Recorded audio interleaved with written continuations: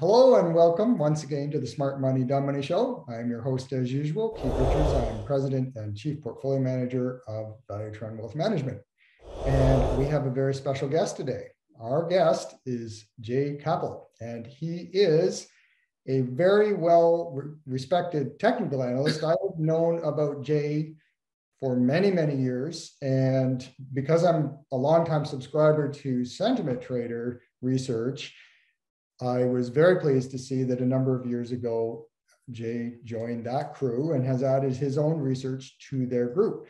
So before we get started, I will just say that Jay has a very well-constructed presentation that I came across through Sentiment Traders newsletters. And I actually contacted Jay and asked him if he would do this presentation for us.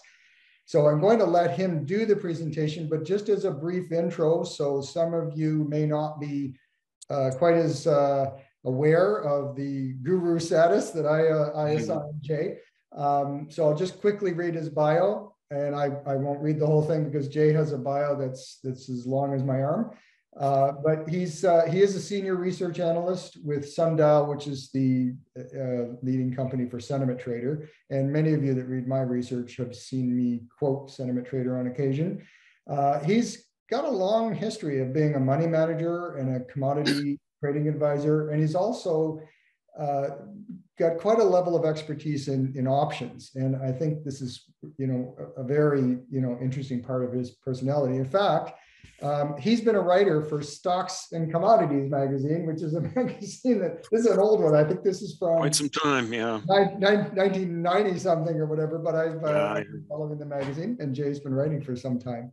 So I'm going to bring Jay on, and he's going to talk about the 5 things he would like to see to confirm what and if the market may break into a bull in 2023. And without further ado, Jay, why don't you take it away? Very good. Let me just share my screen, and we'll get on our way. So there's a lot of things that we follow at Sentiment Trader. And the one benefit that I think we have is we're not investment advisors. So we don't have to sell anybody to buy something or sell something at any given point in time. Our only job is to do objective research and say, here is what we see in the market. And usually those reports that we do highlight something that's happening in the market or is about to happen, times that has happened in the past, and then how the market has reacted. And we look at stocks and bonds and commodities and everything we can get data for.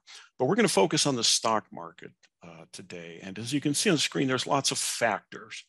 And for any investor, the real question is, which ones do you emphasize? So basically, I'm not going to tell you which ones to emphasize. I'm going to show you basically the status of a lot of these factors, and then people can weigh them accordingly.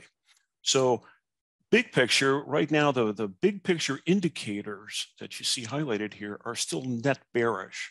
There's been some improvement, and you'll see that as we go, but overall still unfavorable. However, a lot of the things that we look for to tell us when the market is turning or has turned or is about to turn, we've seen a lot of bullish action in those indicators. So it's kind of an interesting trade-off right now.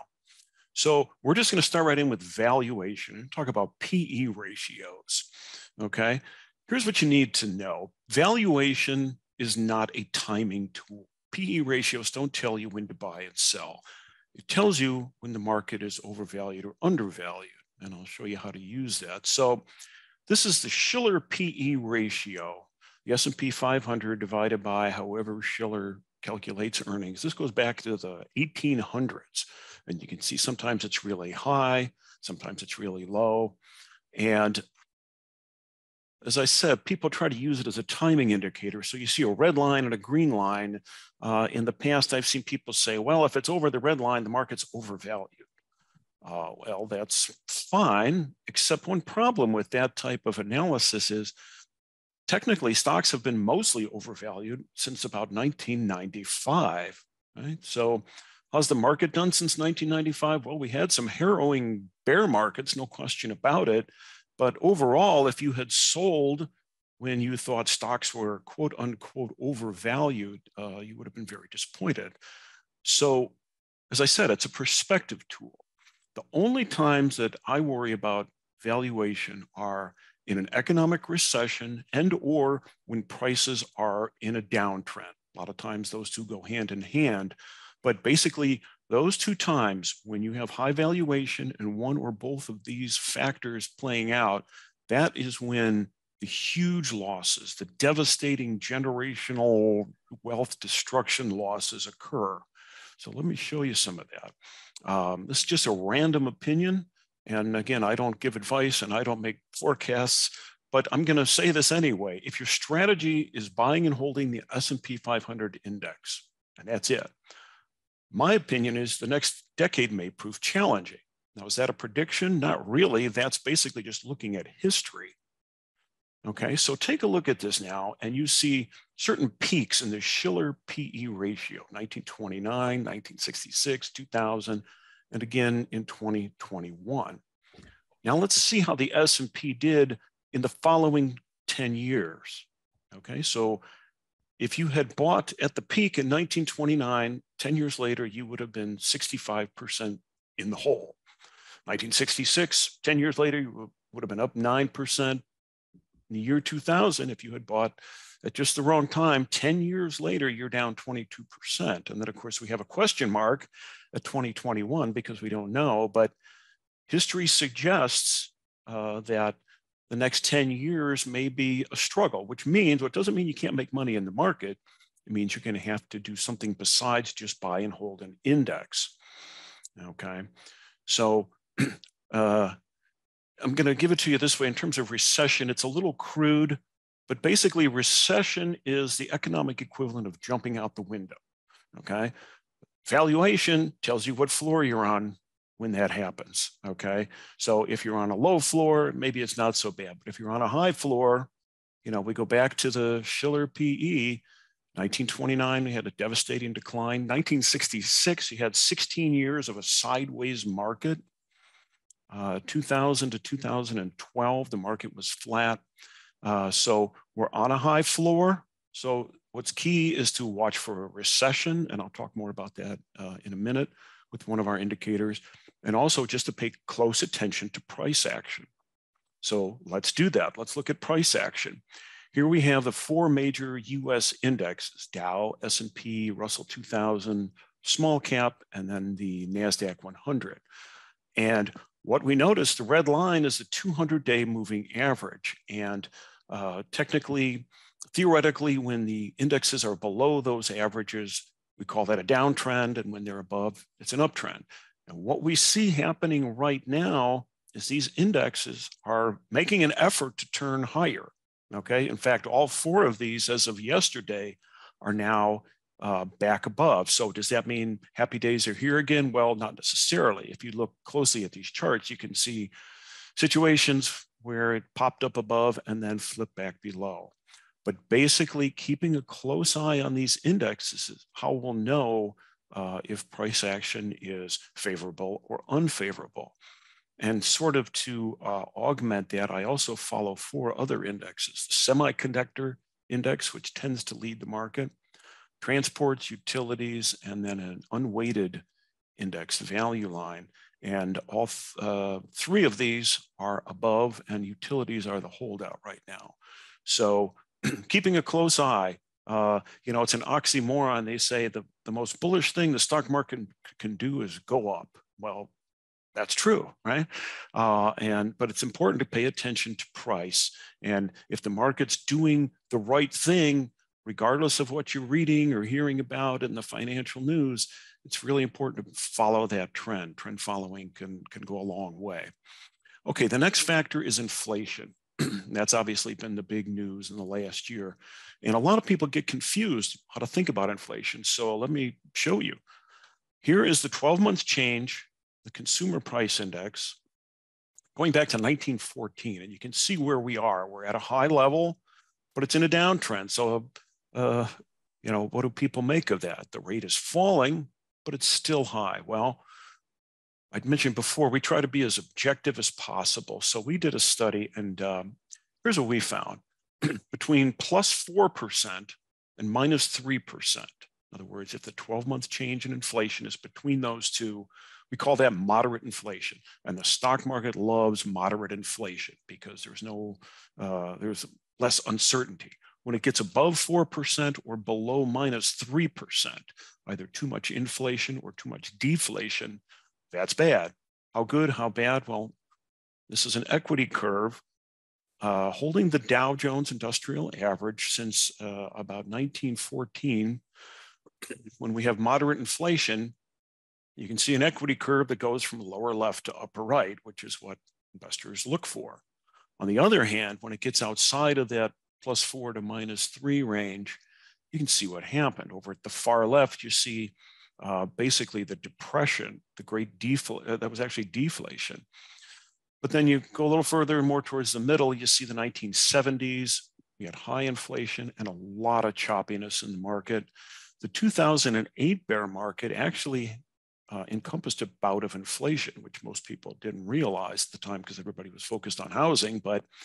And then, of course, you see the last year, it was down, down, down. So the cumulative return minus 68%. So for us, inflation, it's real simple. We want this number to get back below 4%. It's trending that direction. I cannot predict when that will happen, but when the inflation rate gets back below 4%, in my opinion, it will lift a huge weight off the market's shoulders. So that's inflation. Let's move on to interest rates. I call it a quick and dirty guide to interest rates. And we've all heard this: falling interest rates are good for stocks and rising rates are bad for stocks, right? So here's one way to follow that. Ticker TNX is, it tracks the yield on 10-year treasury bonds.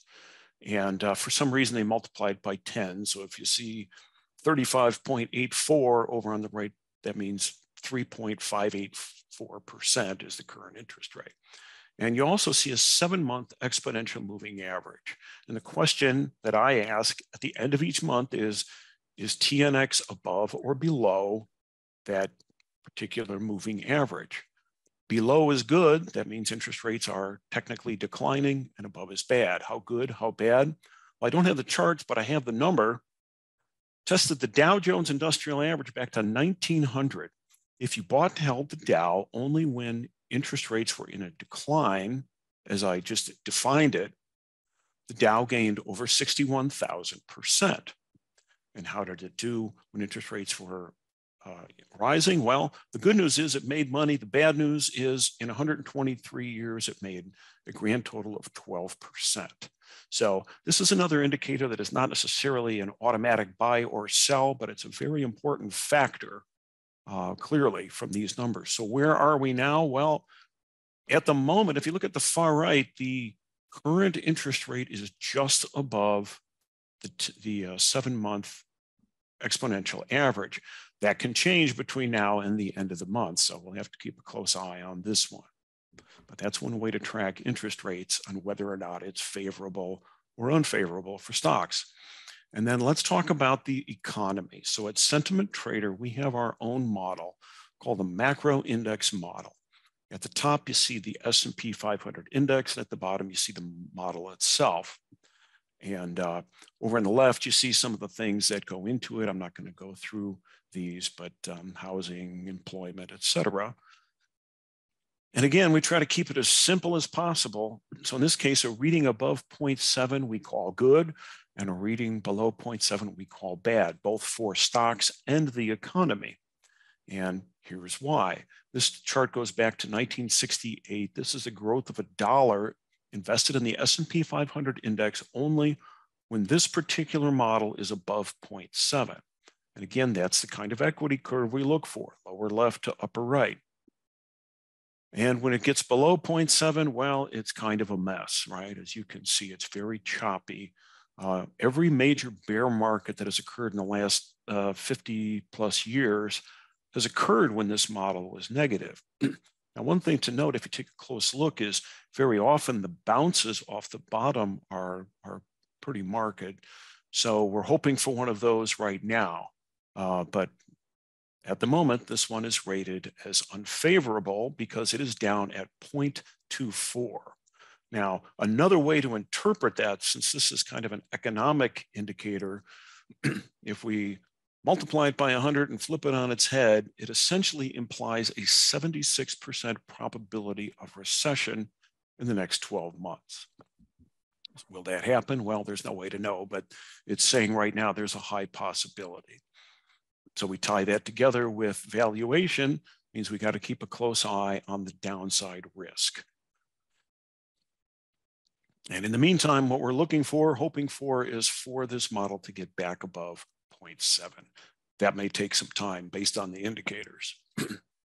So right now, at this point, it's been all pretty bad, right? Inflation, interest rates, the economy, even valuation are all unfavorable. Price action is trying to turn favorable.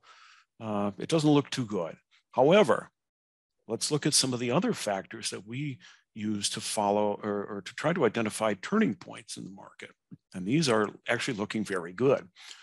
So the first one is our own indicator. It's based on a Citicorp indicator that's in Barron's, but we did our own work on it, called a panic euphoria model that measures the mood of investors. So once again, you see the S&P 500 index on the top, and at the bottom, you see the blue line. That's the raw index, the panic euphoria model.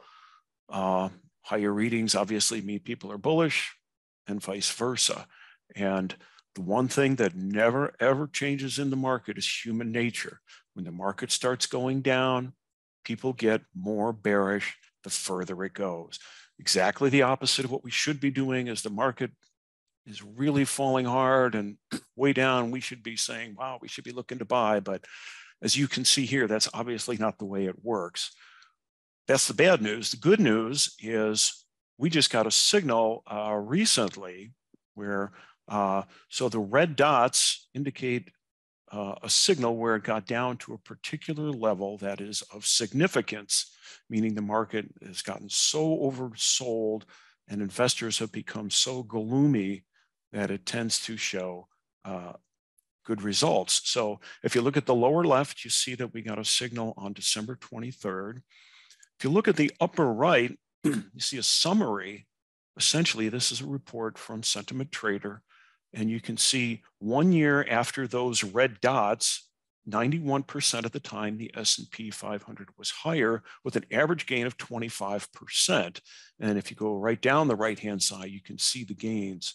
And, you know, I'm sure most of us would be pretty happy if we get something like that in the next 12 months. So again, this is an objective way to look at sentiment. And right now, it has given a bullish signal. Now let's look at breadth. And this one was one of the ones I was looking for. It is now one of the ones that has taken place. The 100-day average of the NASDAQ high-low ratio. Every day, take the NASDAQ new highs divided by the new lows and take a 100-day moving average. So at the top, the black line is the NASDAQ 100 index itself. The green line at the bottom is the 100-day moving average. And you can see how it works. When the market's going down, the green line falls. And what we look for, some people will try to look for an oversold level. Some people will try to use this as trend following. The way that we look at it, sort of unique, is we wait for it to get to a certain low level and then reverse. And the reason is we're looking for this to tell us when the worst may be over. So again, if you look at the red dots, you see signals where this model, this indicator, rose back above 0.29. So as you can see at the far right, we just got a signal on this one. And so here's the summary. In the lower left, you can see the signal was on January 24th. In the upper right, this is using the NASDAQ 100 index. You can see some 100% of those red dots have been followed by higher prices 12 months later. That does not guarantee that this signal will be profitable. It's one thing that's very important to remember with any indicator. Indicators just give signals. From there, it's up to the investor to decide whether to use the signal, how much capital to allocate, and Most importantly, what to do if this particular signal does not work out, whether it's a stop loss or something like that. But again, just taking this indicator as a standalone, you can see the results have been very favorable. And this is another one now that we add to the bullish side of the ledger. The next one, seasonality, the tendency of the market to move in a particular direction during a particular time frame. And this one is near and dear to my heart because I wrote a book a number of years ago on the topic. And one of my favorite seasonal trends is what I call the best 10 months of the election cycle. So that's here in the US, that goes from presidential election to presidential election. That's a 4-year cycle. And the best 10 months start October 1st of the midterm year, which was 2022, and it goes through July 31st of the pre-election year, which is this year. Okay, so we are in that period right now. And how's it going? Well, so far so good. But first, let's show you the big picture. This goes back to the 1930s. If you had bought and held the S&P 500 index only during this 10 months out of every 4 years, this would have been the equity curve. And that's about as good looking of an equity curve as you're going to find. In fact, the last 20 periods have showed a gain every time since 1938 to 39. And if you look at the far right and the upper right, you can see we're off to a pretty good start this time around. In fact, here is the S&P 500 index going back to last year. And here I've marked September 30th. And it's kind of like somebody flipped a switch. The market was getting beat up pretty bad. And then all of a sudden, this favorable seasonal period began. And just like that, since that time, the S&P is up 13% in about 3 months. So doesn't guarantee that it will continue through July, but that's kind of the way that I'm playing it. Another factor that we look at, corporate insiders. Nobody knows their companies better than executives and presidents and board members and so on and so forth. And so when they act heavily to buy or sell or some combination thereof, it very often gives important information. So this is what we call the corporate insider buy-sell ratio. And what you see is when it gets to a high level, the red dots, that means insiders are doing a lot of buying relative to the amount of selling that they're doing. And that tells us that they're looking at something that's telling them to do that. And what you can see is when we get a cluster of red signals, it tends to be a good time to get into the market. Now, this is like a lot of these, it's not necessarily a precision timing tool, but it basically tells you what they're looking at. And what I have found is that insiders, when they act decisively in concert, are rarely wrong over a 1 to 3 year period. And again, we look at the numbers as objectively as possible. So this printout is from Sentiment Trader, and you can see 1 year after those red dots that you saw on the last chart, the market was always higher. Again, doesn't mean that will happen this time, but it's a very good sign. So that's corporate insiders. And then 5 things to look for. It's actually down to 4 now, but we'll get to that. The most important thing to watch is price action. Whatever you read, whatever you hear, if the market starts making higher highs and higher lows and breaking out and more stocks are going up, it's telling you that it's time to be in the market. So it's very important to keep an eye on this. And of course, like I said earlier, if they all flop right back down below the moving averages, that's telling you something also. The other thing that I pointed out is inflation. If it drops back below 4%, and that is here in the US, the consumer price index 12-month rate of change, if that gets below 4%, that will be a very good sign for the market. Our macro index model. The big thing overhanging the market right now is everybody's concerned about a recession, and with inverted yield curves and a poor housing market, et cetera, it's a very real concern. So we're looking for this to move higher to tell us that maybe it's not going to be as bad. I wrote an article a while back. Somebody can look this one up online about 3 all clear signals to watch for. The first one has already happened, and I showed you this one a couple moments ago. the NASDAQ high-low ratio, just a quick review, you see the lower right, you see that red dot. It's telling us that this indicator is suggesting that the worst is over and the market may be headed higher. If we combine that with seasonality, I would say, well, maybe between now and July, we'll see the market head higher. And then the last one is the American Association of Individual Investors poll their members. Are you bullish? Are you bearish? And they keep track. And what we do is we keep a 20-week average. And it's a lot like any other sentiment indicator. The more the market goes down, the more bearish investors get. And what we're looking for is a reversal from a low, kind of like the last indicator. So what we want to see is this green line move back above, cross back above 48%. And it's got a ways to go right now. So this one may take a while. But again, if you take a close look at the red dots, those are bullish indications. And here we are looking at a summary of the results with the NASDAQ 100 index. And again, this is another one that has a 100% success rate so far, and I have to emphasize that so far part, with some really terrific returns on average. So we're keeping a close eye on this one, and hopefully this one will hit and confirm. And here's kind of a summary. The very top line, the S&P 500, another trend following indicator that I did not include, but a real simple one is if it gets back above and closes a month above its 10-month moving average, that's typically a good trend following indicator. And then you see the others below. And that's what I see. Well, that's great. Jay, thank you for that. And I actually have one question for you. Sure.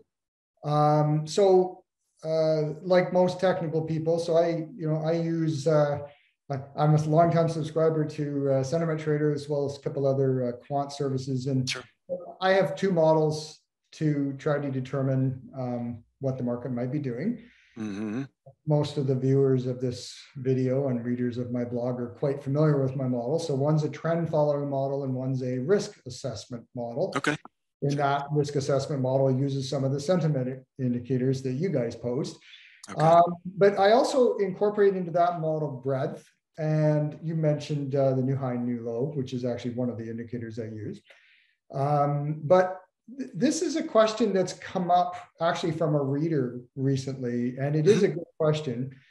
So when I look at trend, like you were posting the S&P 500, the Russell 2000, the NASDAQ, and the Dow Industrials. And you said, hey, we're looking for new highs. And obviously the Dow is breaking out. The other ones are above their 200-day moving averages, but they're questionably if they're taking out the last peak. But as one of my readers pointed out, like I often talk about the S&P 500. And the S&P 500, as we know, is a cap-weighted index. It's overloaded in some of the tech names, right? Yeah.